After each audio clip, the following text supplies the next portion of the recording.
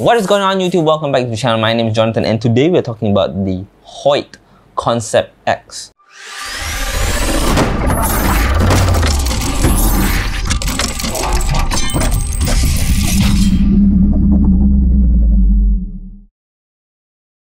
Now the HOYT Concept X comes in three different sizes. The Concept FX, which is 34-inch axle to axle. We have here the 37-inch axle to axle, and there is the 40-inch axle to axle. The cams are the SCTR cams, the new cams from HOYT. This year they only decided to make one cam instead of the HBT and the SBX cams. Now there's good and bad. For HOYT shooters out there, I think it's a bad thing for you because you just lost your SBX cams, which a lot of HOYT archers love. However, this year the SCTR cam has a module which makes these cams feel similar to the SBX cams. However, it is sold separately. Now, one thing very unique about the cams, it is the modules. The modules not only lets you change the let off from 70 to 65 or 65 to 70 depending on what you like. You can also swap the feeling by swapping the positions of the top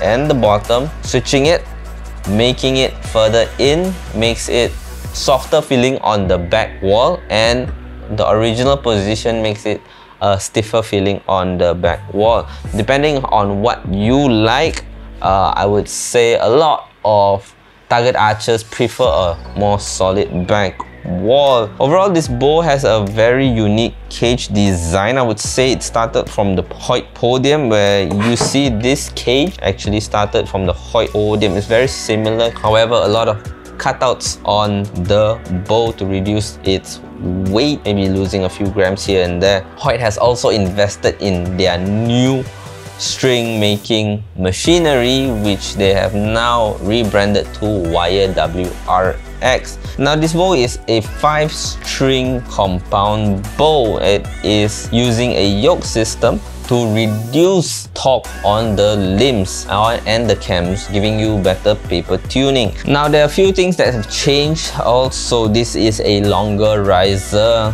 Apparently HOYT had to mention that it is actually 3-inch longer compared to any of their old risers. It is a wide limb pocket, the new limb pocket, wider for better stability, and they have actually did a very nice thing this year, now using a 1/4-inch axle, which is much beefier and less prone to cam lean, and your bearings will last longer because it is now a fatter bearing. Now this bow comes in 7 different colors: polar white, blue and black. There is the skitter, which is a very unique black with sparkly dust. There is also the purple, red, and this we have the blues. Now don't hold me to the name of the colors because it got more complicated this year, so I didn't bother remembering it.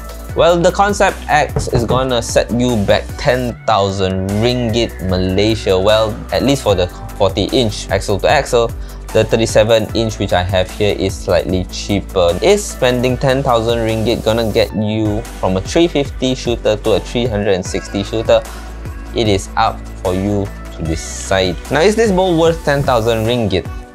Maybe yes, maybe no. I would say with the amount of R&D that has gone into this bow compared to last year, which they continued using the HBT and the SBX cam, I would say the cam's major updates, from the draw length to the draw cycle to the adjustability of your let off and the draw feeling, I would say a lot of thought has gone into this. Well, that's all for today. If you like this video, give us a thumbs up, share this video if you liked it. If you disagree on the things that I've said today, leave a comment down in the comment sections below.